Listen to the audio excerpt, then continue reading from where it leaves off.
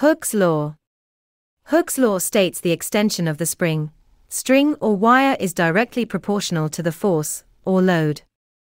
We can write the equation of Hooke's law as F equals K multiply by X, where F is the force, or load, in newtons. K is the spring constant in newtons per meter, or newtons per centimeters. X is the extension in meters or centimeters. The experiment to investigate Hooke's law. We will investigate the relationship between the load, or force, and the extension of the spring. Set up the apparatus as shown in the diagram. Measure the original length, L0, of the spring using a ruler. Hang a load 1.0 Newton on the spring, and then measure the length of L of the spring. Calculate the extension by subtracting the length, L, from the original length, L0.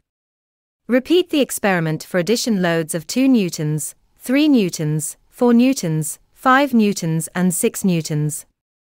Record the results of the length of the spring and its extension in the table. Plot the graph of the extension in centimeters against the load in Newton as shown in the diagram. Draw a best fit line.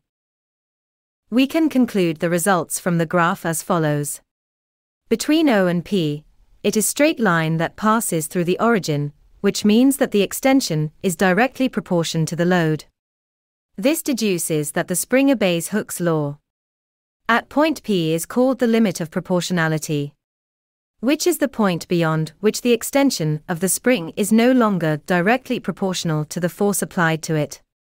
At point E is called the elastic limit, which is the point beyond which the spring does not return to its original length when the load is removed.